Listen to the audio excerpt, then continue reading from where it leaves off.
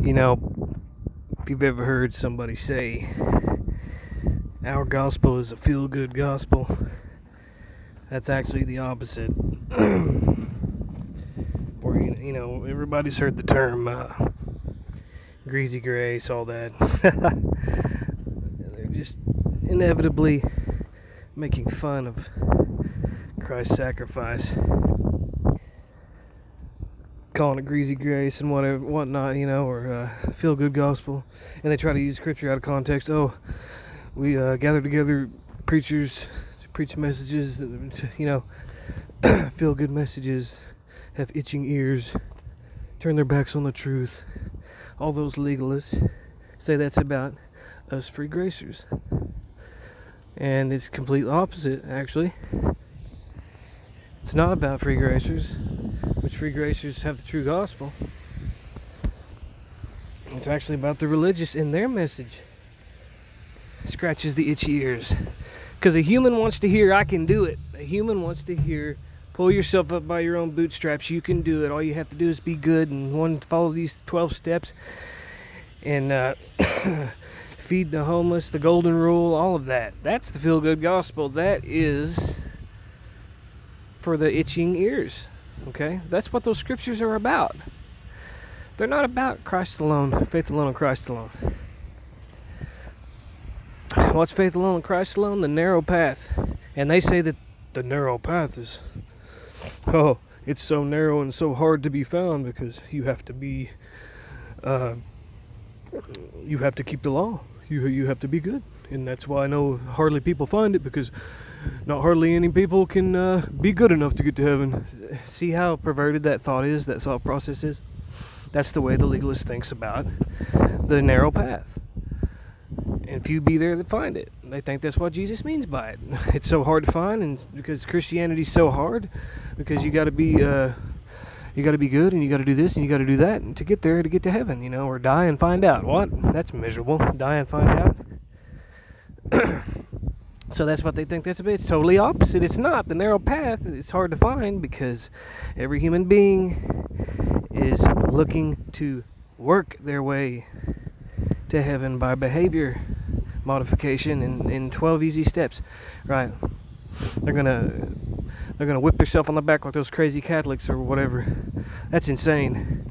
They're gonna bloodletting. They're gonna draw blood because they're so sorry for their sins. That's the epitome of pride, is what that is. Okay.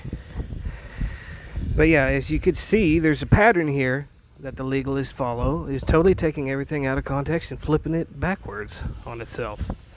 Right? So the narrow path is Jesus Christ alone, faith alone, and Christ alone, and very few be that find it, because like what I just said, everybody is focused on getting there by their own bootstraps.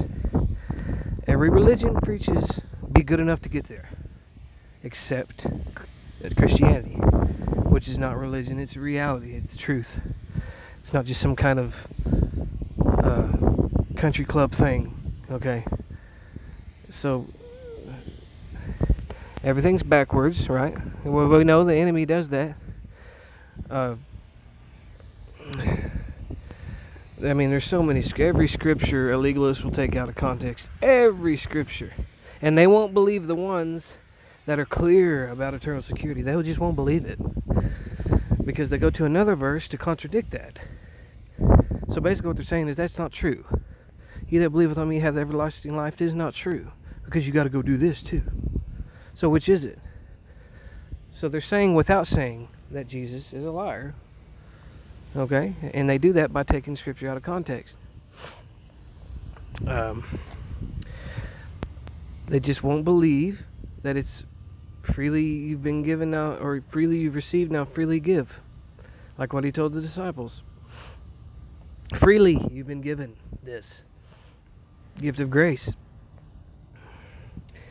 When are we going to learn that we can't pay for it? When are we going to learn that there's nothing we can do to pay God back for anything, right? Just like we came into this world in Adam, we were already in Adam. We didn't do nothing to be in Adam. We were already born in Adam, in the flesh. Just like in Christ. We don't do anything to become in Christ physically. We just believe. And then we get put into Christ, spiritually baptized. into Jesus Christ.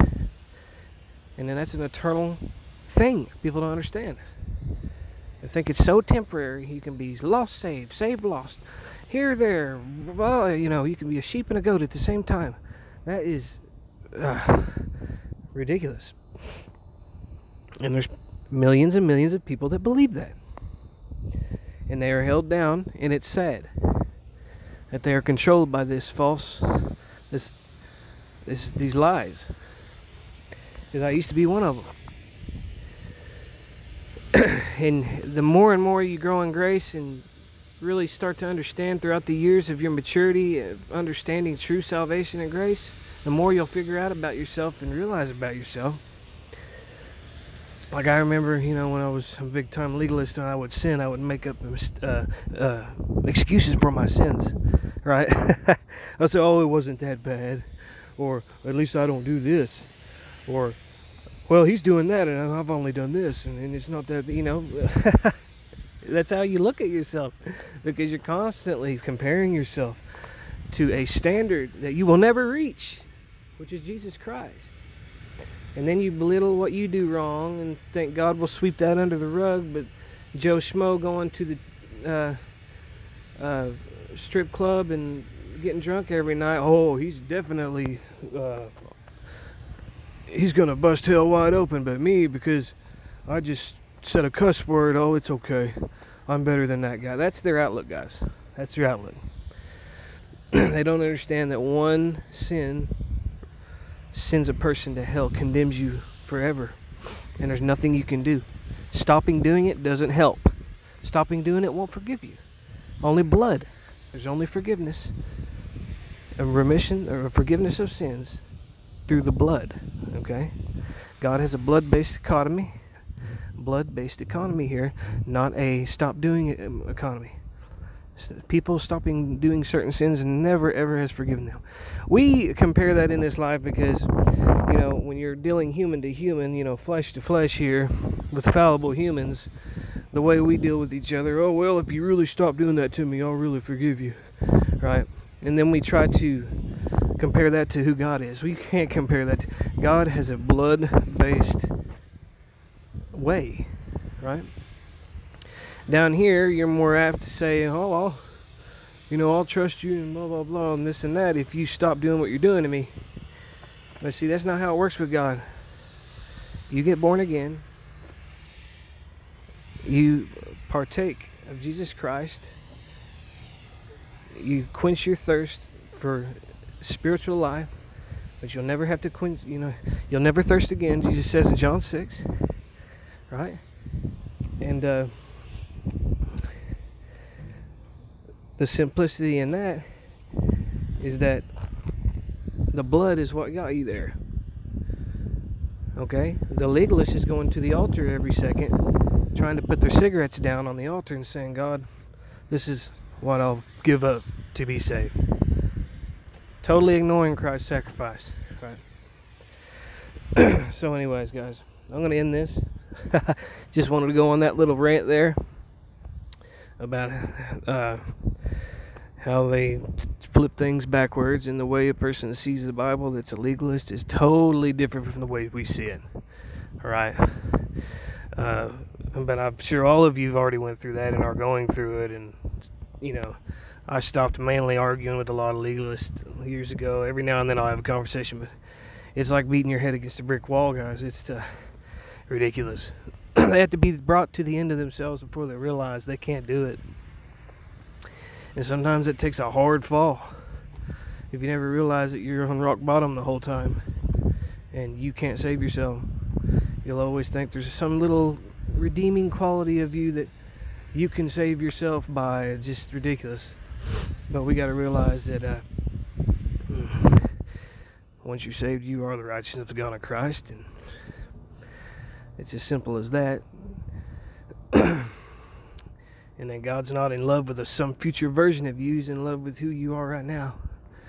Right? Because you are in Him.